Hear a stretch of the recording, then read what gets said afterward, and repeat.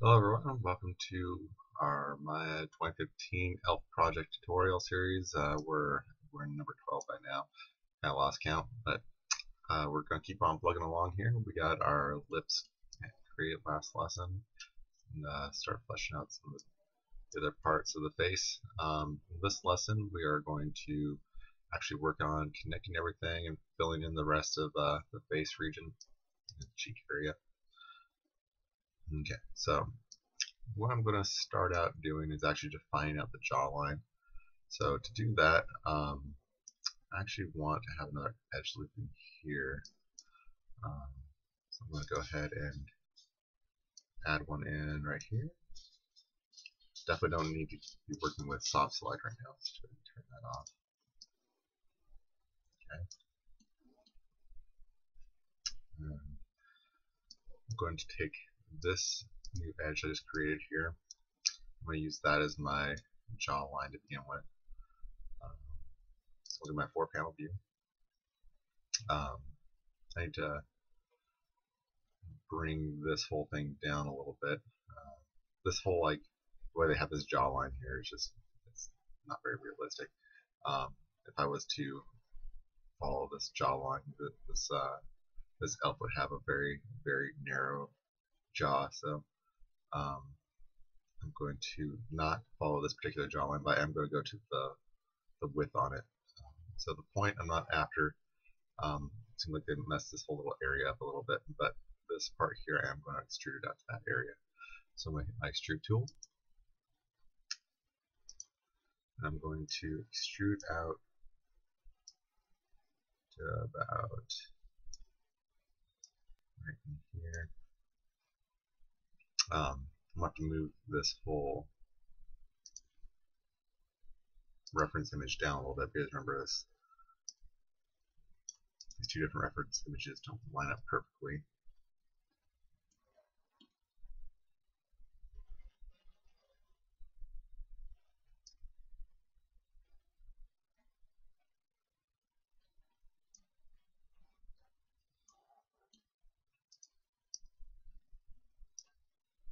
Okay, back to vertex mode, and I'm after this area right in here. Take this extra vertex here and push it back. Okay. And right now it looks like it just went straight out. It didn't really help us all that direction. But now we'll go over to this side view and we'll push it out to about here. Okay. That's good. Now let's go ahead and add in an edge loop near the back so that if you saw that move, it's because I have insert with edge flow on, so it's trying to follow some curvature that I'm using. I think really stressed about at the moment. Let's go ahead and turn on our extrude. We're going to go up to the base of where the ear is going to start.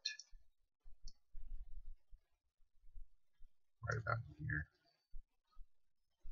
Yes, we are going to model the elf ear. It'll take a little bit of time, and it's a little bit of an ordeal, but it's a necessity to make the head look correct.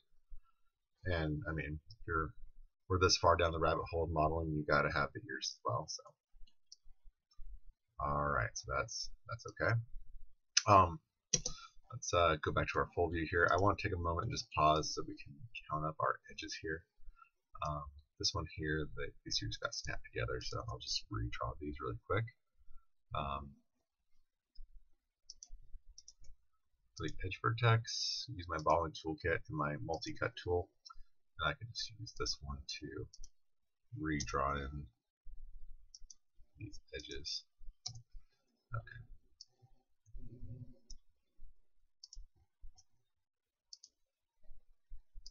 Even though I'm just going to remirror this after I'm done, I'll just go ahead and run through the steps and do this one as well. Just clicking with the target and hitting mirror and completes that edge. Okay. Alrighty, let's point of this whole part here was that I wanted to count up and see how many edges I had. So I got 1, 2, 3, 4, 5, 6, 7.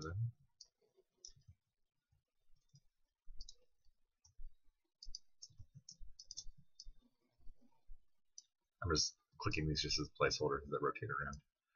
8, 9, 10, 11, 12, 13 edges. Okay, so times 2 means I have 26 edges going all the way around, which is a decent amount of edges. That's okay. I just need to make sure that as I'm modeling my head here, that I have enough geometry running down into the neck that I can connect this up. I don't have to get too creative with changing the geometry of the head to feed into the neck. Okay, so 26, that's the magic number we're going to be looking for. Alright, so let's keep moving forward here.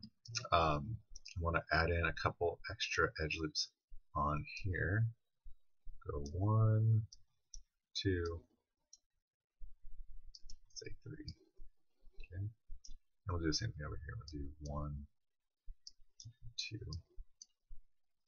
Now, I may not be right. I might have to delete off an edge vertex, but that's okay. I'm just trying to set myself up to where these are all evenly distributed. I'm going to try to target those. Okay, so let's start fixing the bridge between here. So let's go append to polygon, and I think I'm going to select this one. I'm going to have it append down here. Okay, that's good. And these ones I'm going to get a little bit more creative with. So I'm actually going to have this come out a little bit further so I can see where I'm going with it. Extrude these two faces down.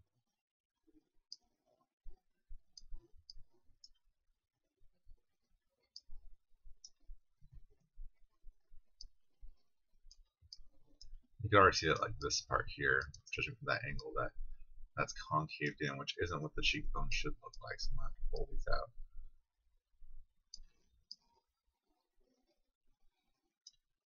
Up a little bit. And I'll be going back and forth on this stuff as I'm going along, so I'm not going to get all anal about whether these couple faces here are going to be perfect or not. When it comes to shaping, I will be doing the same thing over and over again. Okay, so let's maybe take this face loop out one more.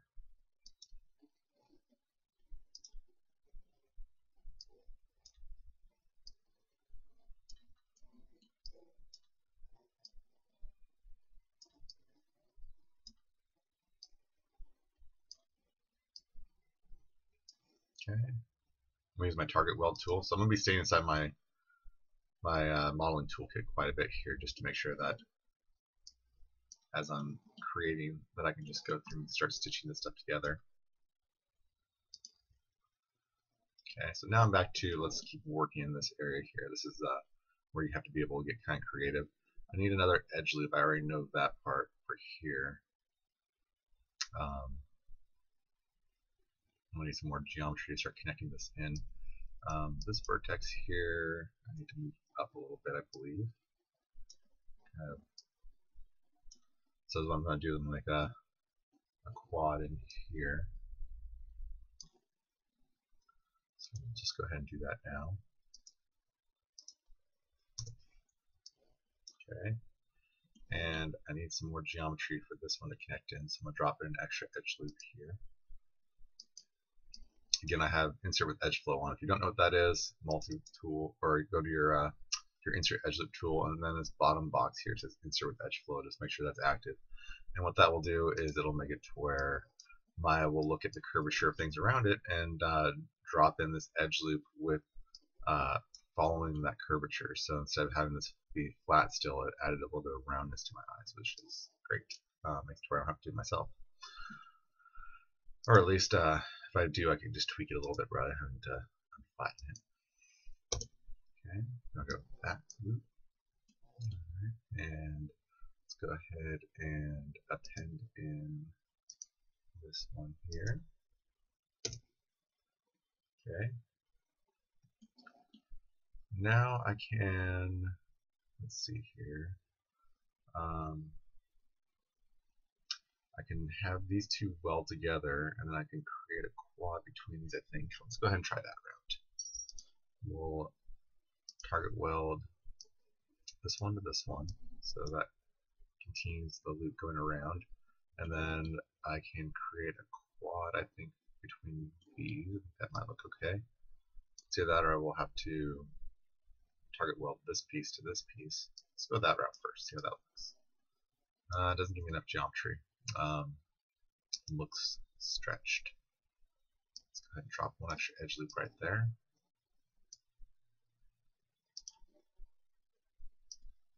Let's take this vertex and let's bring the cheek up just a little bit.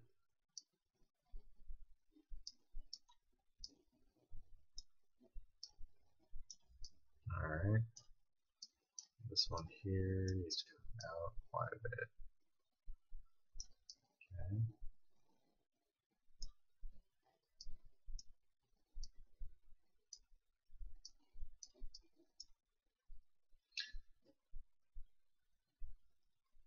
Okay, so I can create a quad going this way, or I can create this loop that goes all the way around. I think I want to create a quad going in this way. See how that looks.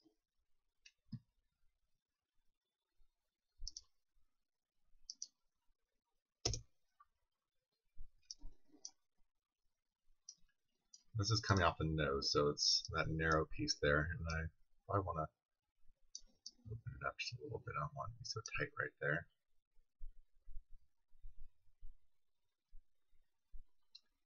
Okay, and now it's at the point now where I'm deciding if I want to continue this edge flow going around or if I want to continue going down. And I want to continue going around. I'm kind of done with the loops going around the lips area, so I'm going to append a polygon going this way.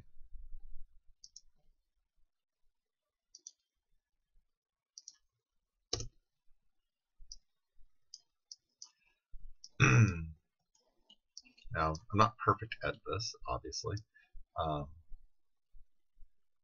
but all this talk about edge flow and whatnot, if that sounds confusing to you, what I'm essentially doing, and the reason why it's important, is that when you have a facial rig, the way that the face moves is in circles. So that's why when you stretch, when you have this smile happen in the corner, the lips go up, you want all these loops to be able to be pushing back, and you want the face geometry to be able to stretch back that way. If the geometry isn't running in loops that way, when you go to smile or blink, the geometry will look really strange, and it's kind of subtle, but once you see why it's doing that, you kind of understand how the face geometry can be changed to where it looks more realistic. And this is kind of like, what everyone usually does in the industry to make it look more realistic.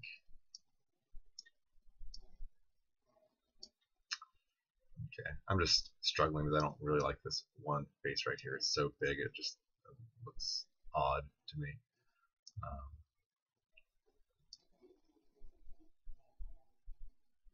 want to just let it go for right now. It's going to start eating at my time. Yeah, I'm going to come back and fix that after I have the rest of the face kind of modeled in. For right now, it's kind of holding the cheekbones, and it's got some strong looking cheekbones, it seems like. But let's keep going forward. Let's extrude these down a little bit.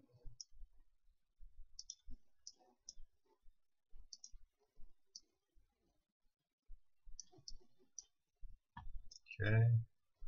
Use my target weld tool and roll that one to that one. Okay, that's good. And now I can extrude this one pretty much straight back to these guys. So I can just actually run a bridge on these. Just bridge, and I have to switch over to this part here. If I would have done my bridge on my toolbox, it would give me a little slider. I didn't. I did my shelf, which is just the same, but I have to go to my channel box to add in those divisions. Okay, so now I want to weld these together. So I'm going to go to my modeling toolkit again, turn on target weld. Now, if you see these green faces on here, don't panic. Because all that is new geometry that's been created that isn't yet assigned to a shader. As soon as I weld these together, it should figure that out and be able to reassign them to the correct shader. If it doesn't figure it out simple enough, which it seems like it didn't, but all you have to do is just go to Faces, hold down right mouse button, assign materials to existing material, and just go to Neighbor 1. There we go. Nothing to really sweat about. Honestly, I would have left that for a while till Maya figured it out and fixed it itself, but figured I'd just point out along here.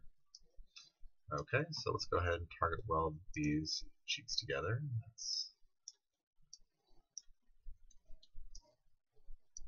I should probably turn my reference image on back. That is. There we go. Back to my modeling toolkit. Let's do target weld. Turn this guy up to here. That's my dog in the background.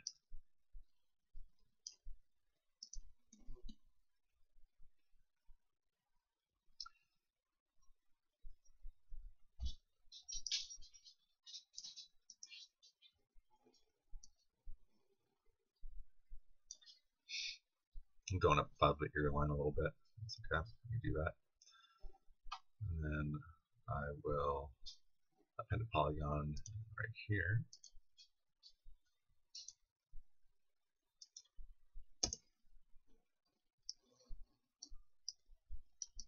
Okay. Not a lot of geometry in this cheek area, and I realize that, and I'm going to have to add in some geometry as well.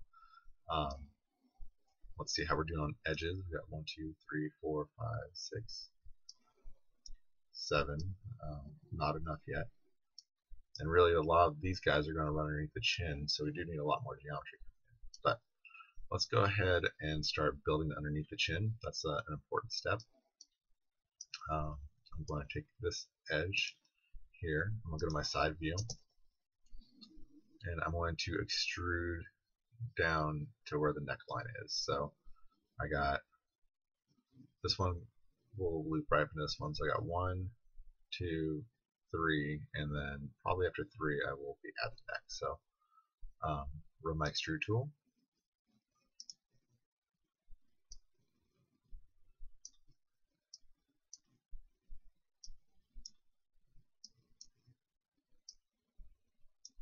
That's 2. Hit G.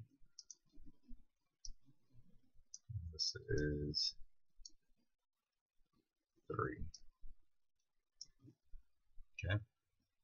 And from here I can weld that into the body, but I'm not welding it to the body right now. Don't misinterpret what I'm saying here. Okay, let's go ahead and jump back into our perspective. We can weld now underneath the chin here. I could bridge this, but I'm just going to append the polygons on all of them.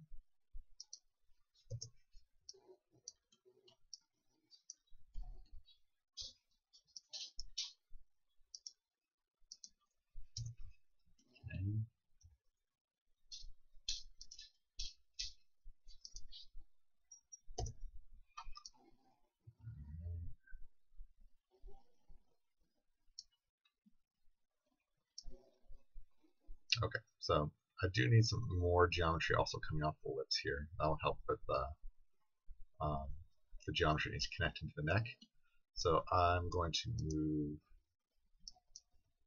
these edges here closer to center here.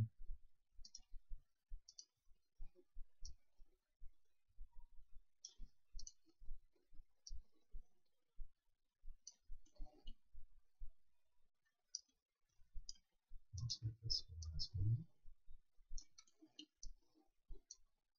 We'll just take all of them. Okay. And now I can add in. I do want actually another loop in here anyways, so that I can hold the lip structure a little better. So I'm going to add in a loop right around here. And with that, I'm going to actually go to my edge mode. I'm going to try to define this lip a little bit better. Not too much, just a little bit. Round this off so this is blocky.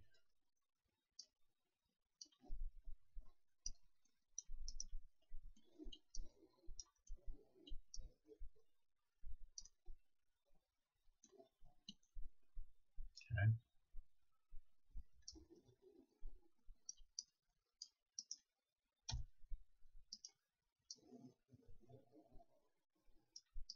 It's a little boxy here in the corners, so I'm actually going to shape that a little bit as well.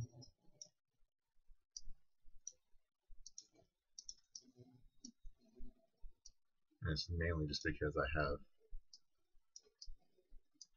those edges very close together, so.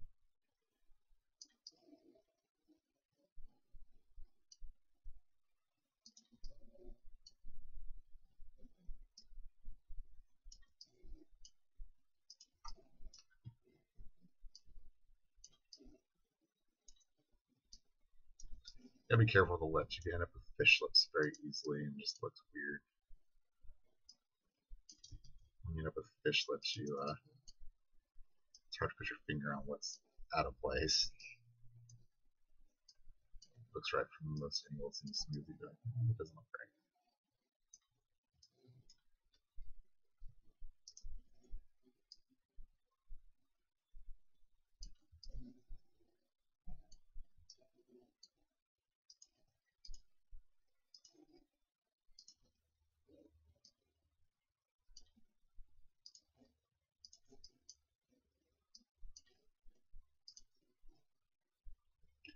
Okay, pushing and pulling, pushing and pulling. Alright, so let's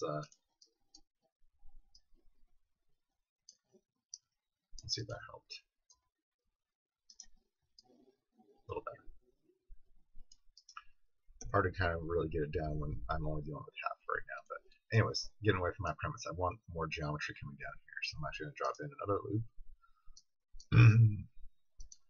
Okay, so now I've got 3, 4, 5, so I'm at 10, and then I need to make sure that there's another 13 going around the back side, and I think I can handle that, so I think I'm okay here.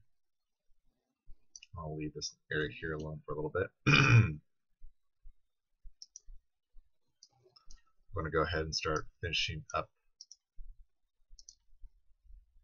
this area. So I need to basically extrude out.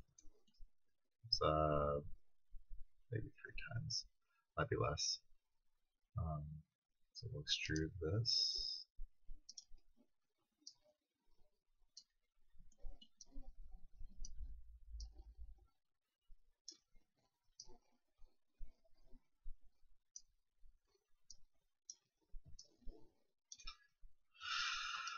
One more back.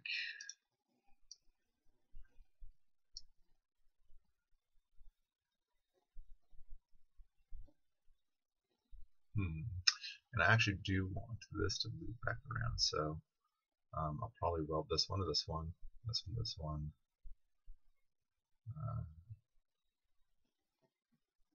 Let's go ahead and jump into my target weld tool and kind of get some of this going. Alright, that one to that one, so now this one's looping back up into it. Same thing with this one.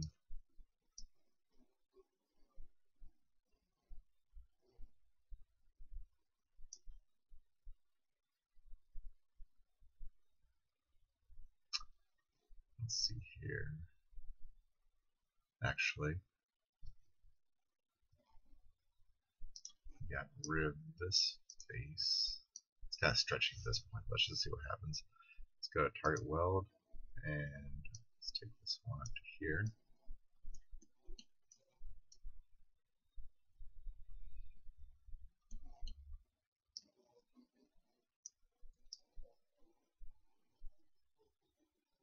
That makes a really low cheekbone. Let it fix that. Now, we're going to actually go the other route. We're going to have it run over here.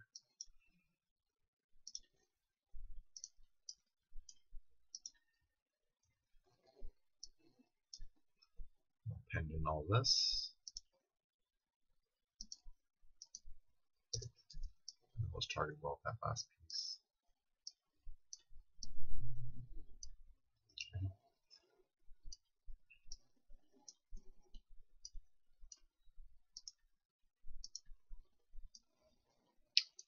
Alright, so that's all welded together. We're at 25 minutes. Let's go ahead and take a moment to mirror this and do a little bit of smoothing and sculpting. In the next lesson, we'll go ahead and attach the back part of the head as well. Let's go ahead and mirror for right now and see what we got going on there.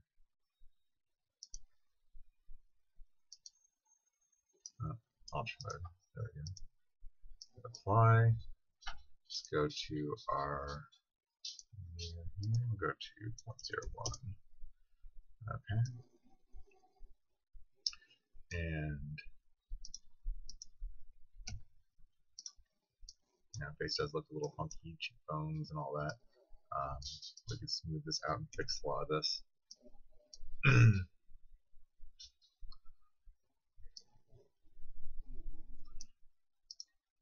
Let's take this eye and kind of bring it up so we can actually start adjusting.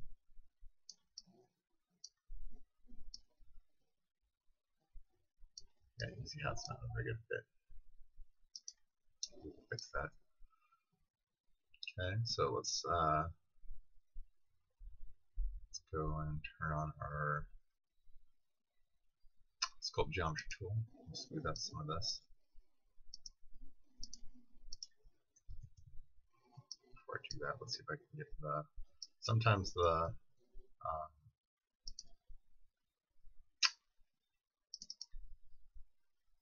mirroring setting works and sometimes it doesn't. So, go to function. There we go.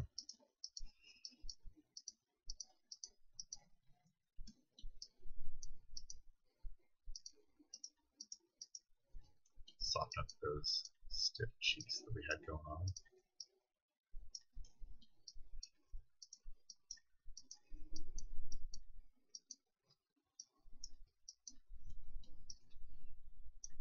Okay. Let's go to face mode and let's turn on object. Okay, yeah, see, this is what I was talking about. Sometimes with the mirroring it doesn't want to work with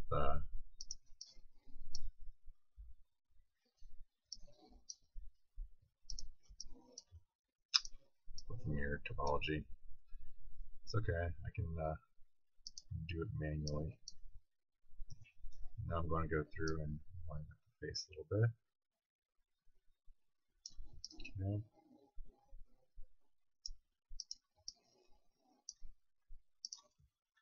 Take these jaw lines and push them down a little bit.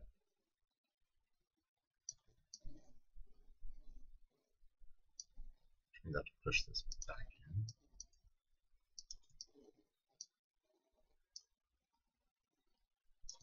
It's too much of a influence. Let's knock that soft select down to 0.5.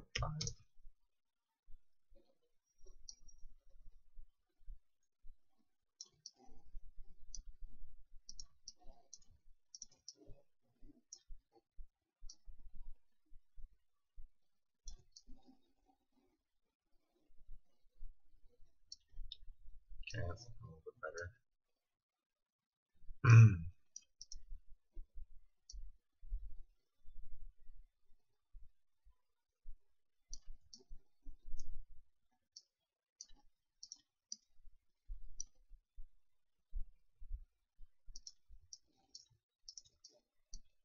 Push these in just a little bit.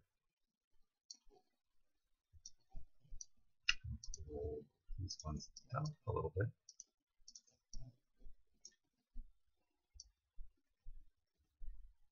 There we go. The eyeball's actually set in there.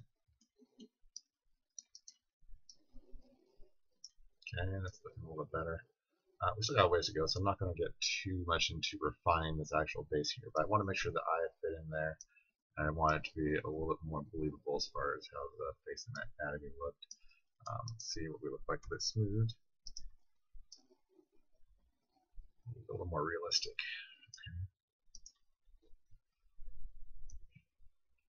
I was duplicating this eye so there's one on the other side too.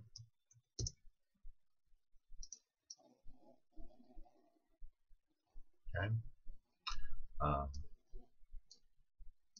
The eyelid is obviously needs to come in as well, but those are all details I'll push and pull around a little bit later on. I'm not going to deal with that at the moment. We're already about half an hour in. I did notice though that when I smooth this, you can see it off in the distance that the nostril's a little too far out. You can't really tell until you smooth it, but it's just giving me a precursor that this needs to be moved in a little bit. So I'm just going to take this edge right here and this edge over here, and I need soft slides not to be on. Okay, and those together. There we go.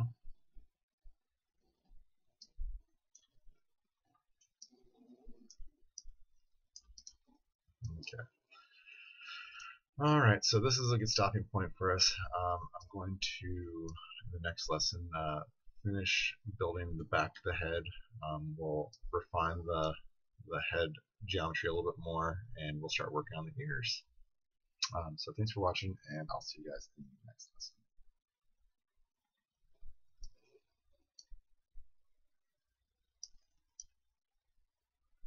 Oh, before I let you guys go, it's been a little while since I've reminded you to save, so let's go ahead and save. Go to File, Save Scene, Continue. To Soften Edges. There we go. Alright, sign off.